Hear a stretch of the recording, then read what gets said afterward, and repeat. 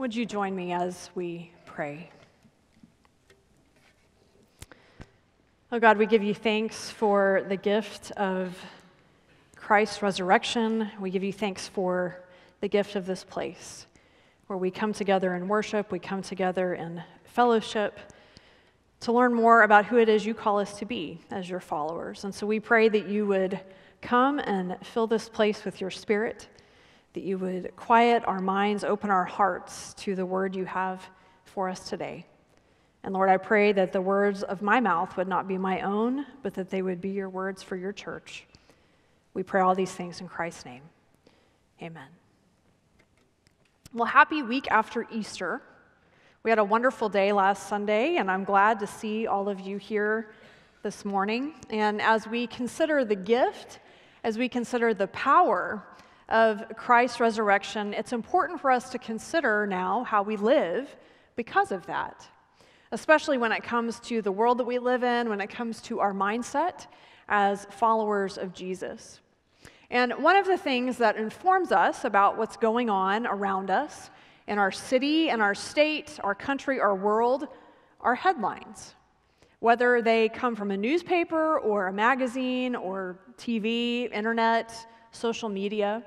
So this morning I wanted to share some with you that were actually false, that were untrue.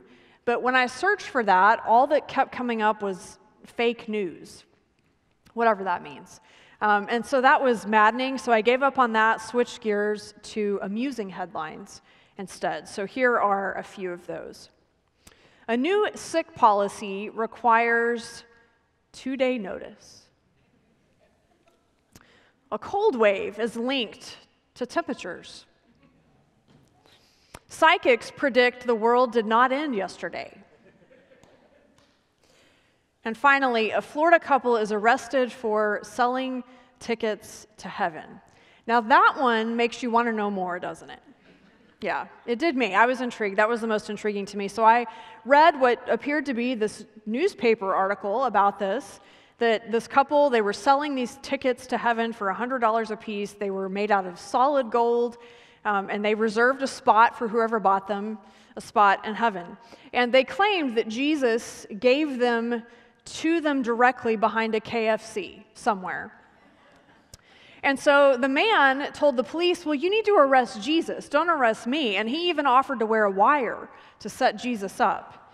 Now, really, these were pieces of wood that they had spray painted gold and written with a marker that it was a ticket to heaven. He also had a baby alligator with him when they arrested him. Now, I had to know, was this really true? Did this really happen? And so I did some more research, and alas, it was not true, but it made a good headline. It was entertaining. But seriously, how many of you feel completely overwhelmed with the headlines nowadays, whatever the source? And so I want to talk today about what it means for us to write our own headlines, what that looks like. And so to do that, I want to look at a passage from Colossians. And so I'd invite you to listen and receive the word of God for us today. Therefore, if you were raised with Christ, look for the things that are above, where Christ is sitting at God's right side.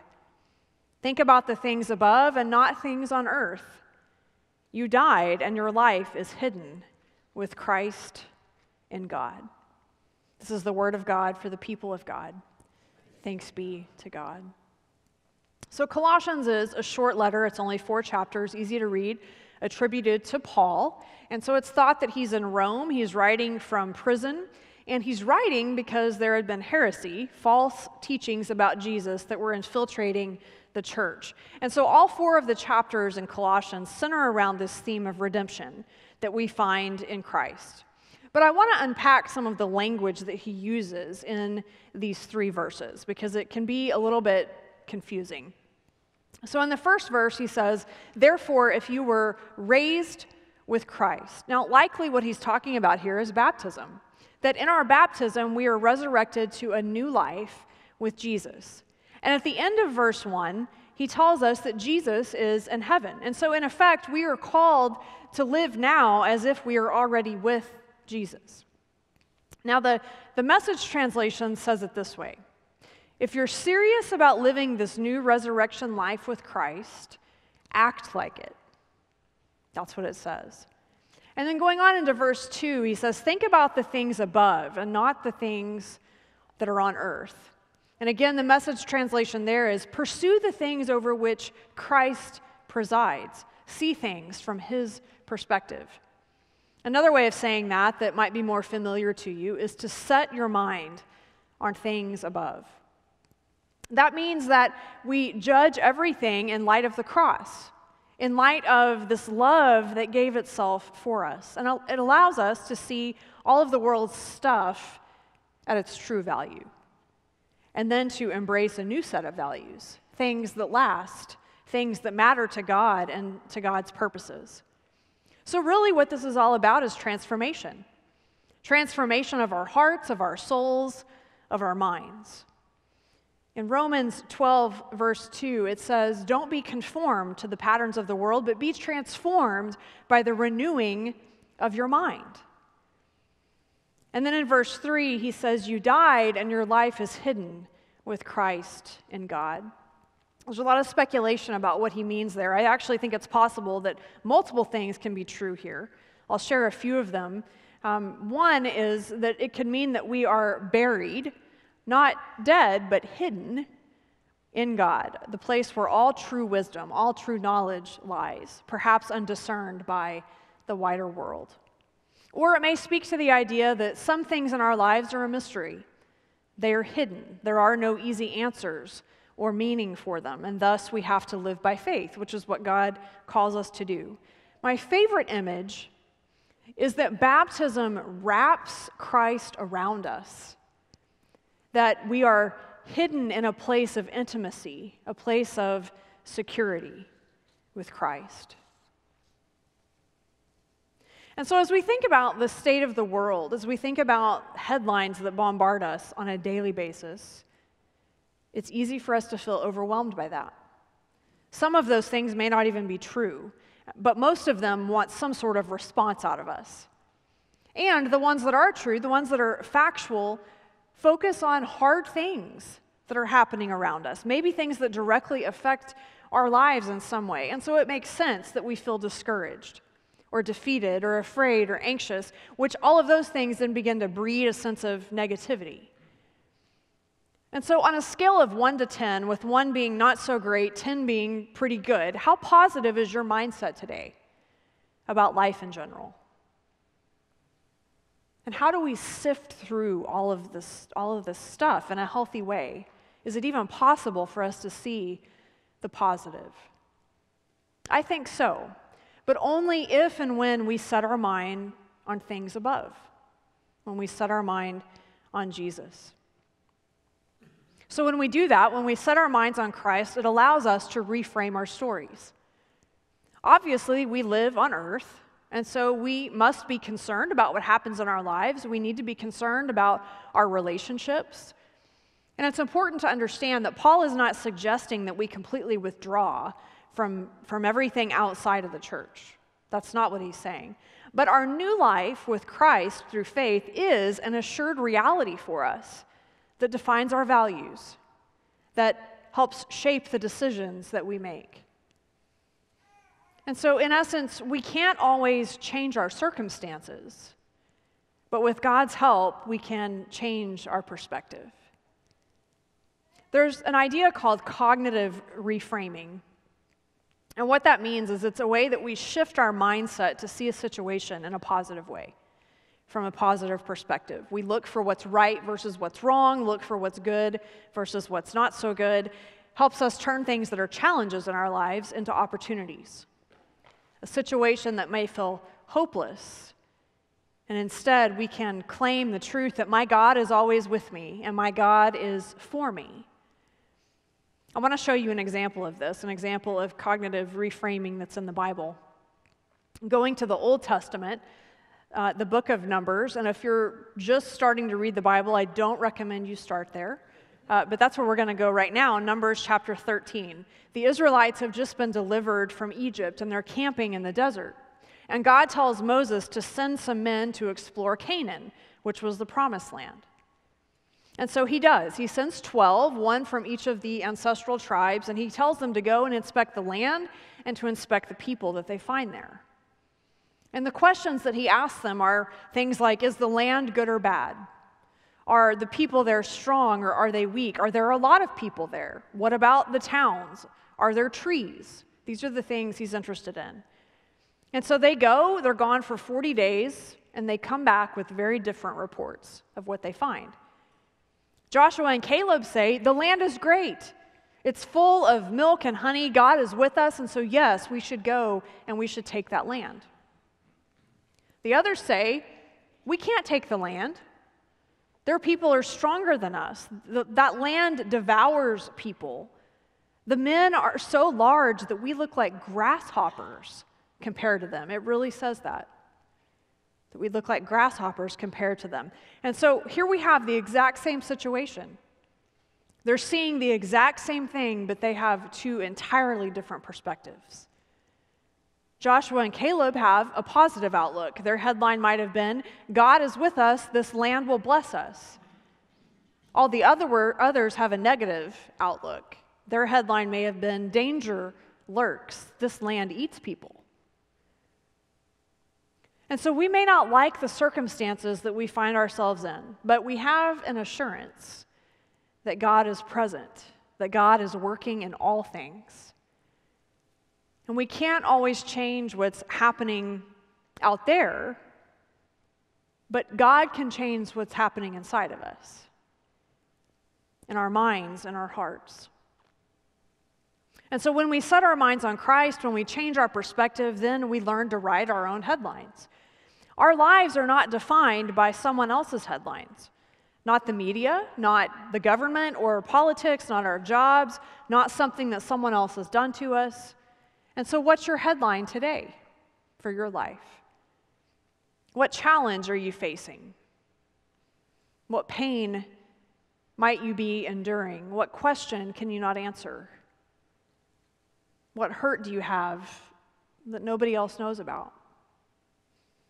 God can and will do something in and through all of those things. But you get to choose what the headline's going to be. You choose what you'll believe. Maybe a headline that reads, healing process begins, or finally finds freedom and forgiveness. When we set our minds on Christ, when we write our own headlines from his perspective, then we are able to carry out God's work in the world in new ways. That might be helping someone else reframe their story in light of God's goodness, or creating new positive headlines for the world around you, whether that be in your home or at work, in your school, in the community. And specifically in our relationships, instead of picking people apart and finding ways that other people are wrong, we can look for ways to love, look for ways to share grace. I read an article this week about Gen Z. It's the generation of those who are currently ages 12 to 27. And it stated that they are the most disillusioned, pessimistic generation ever. Over the last decade, it's had the steepest rise in negativity among young people in history. And there was a poll among 12th grade students across the country, and 40% of them, 40%, almost half, said that it's hard for them to have hope for the world. 30% of them wonder if there's any purpose to life, given the world they see around them. That was staggering to me. It was concerning to me. Many of them said that they have very low expectations about their future. And all of these things are attributed in large part to a few things. One is texting, this idea that they lack face-to-face relationships a lot of the time, social media, and the current state of the world, what they see, what they hear. Now, this generation often gets a bad rap with older generations, that they're antisocial, that they're addicted to technology, that they're negative, that they're lazy. But in reality, they're stressed. They are anxious, they're scared, to name a few things. So as the church, how about we rise up and help them? Because we have a responsibility to help our young people write their own headlines. Not the headlines of their friends or the media, but those of Jesus. To help them know that their lives do matter, that they can make a difference, they will make a difference, and that goes for the younger generation coming up behind them too. We will always find what we look for. If we're determined to find the negative, it will appear in the news, in our relationships, in our jobs, in the church. But when we have eyes to see how God is at work, we can then be a light in the world, the light that God calls us to be. Christ's resurrection initiated a new order in which we become participants. And so we get to join in God's work and make a difference. And so consider these questions. Is worship a routine exercise for us? Is it just a box that we check once a week? Or is it an experience that's shaped by a real encounter with Jesus? Do we have a heavenly mindedness that transforms every part of our life? That we see everything in relation to Jesus as Lord of our lives? Because Christ is risen, we don't give up. There is no power in the universe that's able to affect those who put their trust in Christ. And that's good news. That gives us hope. That gives us assurance. In 2 Corinthians chapter 4, it says, "So we're not giving up. How could we? Even though on the outside it often looks like things are falling apart on us, on the inside, where God is making new life, not a day goes by without his unfolding grace. And so we fix our eyes on what is unseen." So let us pursue the things of Jesus. Let's see things from his perspective. Because by God's grace, our headlines can be made new every day, every morning. And so as we come today to this table, to the communion table, there's an important piece of news, a headline from a very good God that's intended for each of us, that says, "I love you. You are mine. Come and receive my grace." Thanks be to God for that gift. Amen.